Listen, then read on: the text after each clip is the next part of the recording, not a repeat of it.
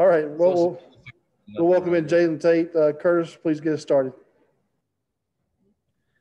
Hey, Jalen, we talked some before this about your past NCAA tournament experience, to make it back this year and get a win, and then shortly after realize that you're playing Texas Tech of all teams. Just can you describe, what's going through your mind there? And does it kind of feel like it was supposed to be this way all along? In my mind, I don't know if it was supposed to be this way necessarily. I haven't even looked ahead as far as just who was going to be our next matchup until it became official. That team, we played them a couple of years ago, and just on top of my head, they really guard. They're a well-coached team. They play really, really hard. And, those guys are going to be fired up to play us as an NCAA tournament game. So just trying to be able to go out there and put our best forward. I mean, with me playing them a couple of years back, it is destiny, and it gives me a chance to get a bit of get back. But at the same time, it also allows me to be able to tell our guys a little bit what's coming, So just trying to go through that when we go through the prep today, just, as far as just how we had to take care of the ball. Obviously, they like to get out in transition, and they have some really good players over there that, some of which that were there when I was even there. I know the Edwards guy was there, the two guard. And, as far as Chris Beard's team, you heard Coach talk to or speak to it a little bit. His teams play really hard, and they take on his identity on the court, a little bit. So they're gonna be fired up. They're gonna be ready to play. So are we, and that's just how that goes. Nate Allen. Just as far as you feel about the rest of the team and getting their feet wet in the NCAA, because it looked like they kind of had the jitters at the start. You feel all that's behind them now? Yeah.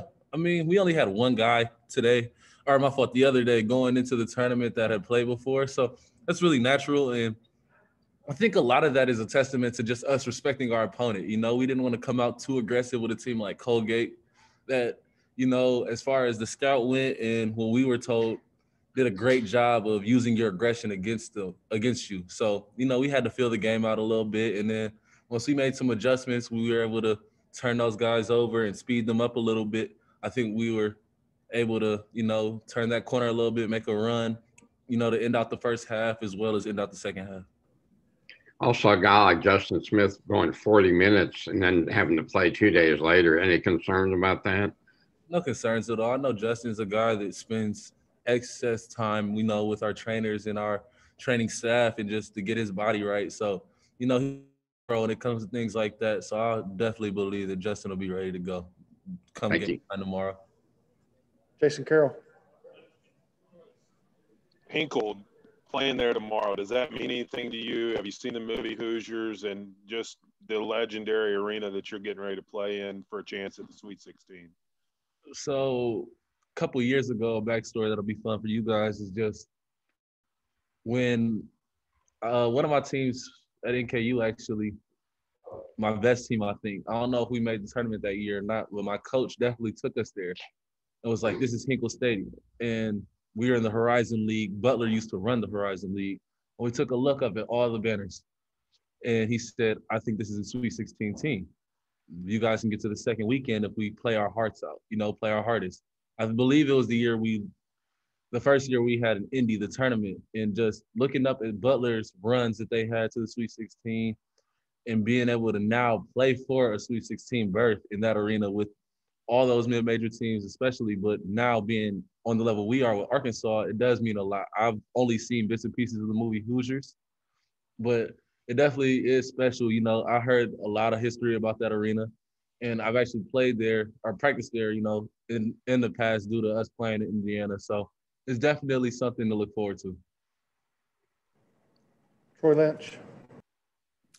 Yeah, Jalen, Muss was kind of joking about how you guys as a team are handling the bubble situation a lot better than Muss. I was wondering what your experience has been like and how you think Coach is handling it. Coach is, I'm not sure if he's handling necessarily bad, but, the guys, we're doing everything we can to stay with protocol and do everything that the coaching staff and as far as just the personnel around here telling us to do, stay socially distant, stay to our rooms and just, look at how the NBA handled things, and everybody in our group wants to, get to that level one day. And should Corona stay around, you're going to have to eventually go through that, in another state of your career, especially for us older guys. And even with the younger guys who will be coming back and they have Corona next year. So as far as that, you want to get used to it and get used to excelling in that, you know what I mean? Following protocols and being as safe as you can to keep yourself and your family and friends safe as we can, so we can hurry up and get out of this pandemic and honestly get back to real life, because I think that's all we want to do. That's what we all want to do. Bob Holt. Hey, Jalen. Arkansas hadn't been to the Sweet 16 since '96. There's been 99 other programs make it since then, including Coach Musselman taking Nevada in 2018. I know you guys are doing this for yourselves right now in the here and now, but Arkansas fans are hungry for Sweet 16. What does that mean to you? What would it mean to you guys to get the Sweet 16 for yourselves and for all the fans? And is it kind of hard to believe a program of Arkansas stature hasn't been there in so long? I'm not sure about, as far as just the last 20 years between 2000 and 2020. With the players that comes out of here, it is a bit surprising, with the Bobby Portises and the Ronnie Brewers and the guys like that, not making it to the Sweet 16. But it's definitely special for our group to be able to do it. You know what I mean? With this group and just the way we gel and how we are together, and especially the camaraderie we had built and the goals we set for ourselves early, this is one of them. So just being able to honestly make it to that Sweet 16 will be a blessing, in itself. And you really just want to take every single game for what it is. And that's, what could be our last game together, our last day, or really be able to call each other all family, this exact group being here. Because next year, guys come back or they go, and you bring in recruits and guys take on different roles and stuff like that. So for the time being, just being where your feet are, making it to the C16 is our only goal, you know what I mean? Let alone the main goal. And then Eric said you guys didn't really celebrate in the locker room yesterday after you won. It was kind of business as usual. Was that something you guys had talked about, or is that just sort of a natural reaction? What did you think about that, and why you guys were like that? Because these NCAA tournament games are hard to win whoever you play. I mean, as far as celebrating the win, as if, we had upset somebody, but, we expected to win.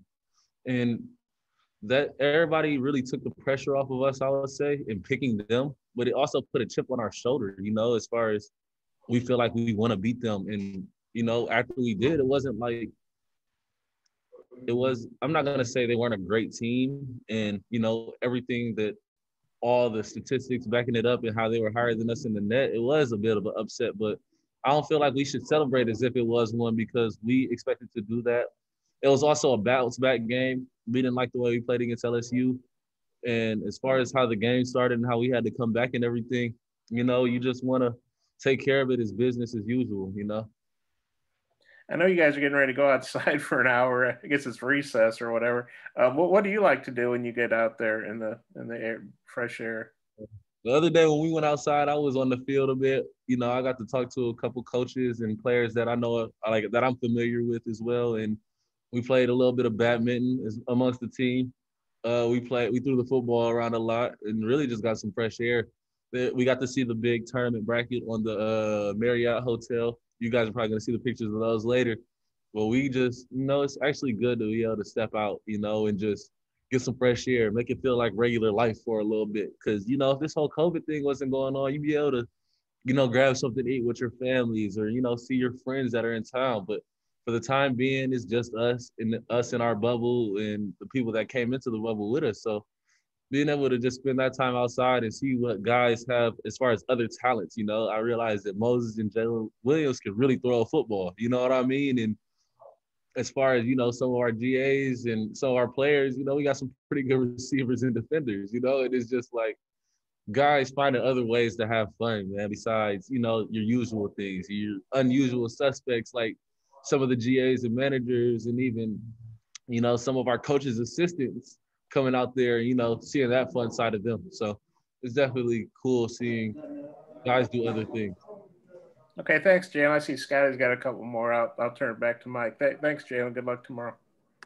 Yeah, Scotty, close us out, please, Scotty. Thanks. Yeah, Jalen, I think 5 of your 6 buckets yesterday came when you were in that short mid-range area or at the rim in the lane. Just when you get your offense going there, how do you think it impacts the offense as a whole and opens up other areas of your game? And then secondly, your thoughts on just Devo's play, you know, some of the plays he made in the open floor and then the between the legs pass he had to JD for the 3. I'm going to start with Devo's pass was amazing, man. And, you know, Devo is what I like to call the greatest showman. Honestly, like, he never ceases to amaze me in some of the things he does, especially with how hard he plays and how he moves around the court and just the way he can turn the tide of the entire game, man, and just the way his energy affects every single person. Like, I think Moses said it the other day. He's like, anytime we're in a game like that, you know, against a team, especially like when we're in non-conference where we get down double digits, it just seems like Devo makes a play defensively that leads to an offensive bucket, and we're able to spark off that and feed off that energy. So just seeing him do things like that, you know, open you guys' eyes, but we all feel it. And so for him to get that type of recognition off of a pass like that, he should, first of all, like, easily SportsCenter top 10 if it wasn't. I didn't get to watch yesterday, but, you know, when he does things like that, it brings a different type of energy and bravado to our team that gives us the confidence that, like, shoot, we can do anything out here. You know what I mean? So that's for one. And then as far as just, you know, me making shots in that little in-between mid-range area, or not so much as rim shot, but close to the basket, just really taking what the defense gives me. Honestly, I feel like I have really good touch around that area, and I'm able to shoot over smaller defenders if it is, or, you know, if the big man isn't all the way up yet, it gives me that little in-between to where if he comes up, I can make the passes to Justin like we did a little bit down the stretch, and also shoot over him because it's just a shot I've worked on my entire life, and we work on every single day when I'm in the gym.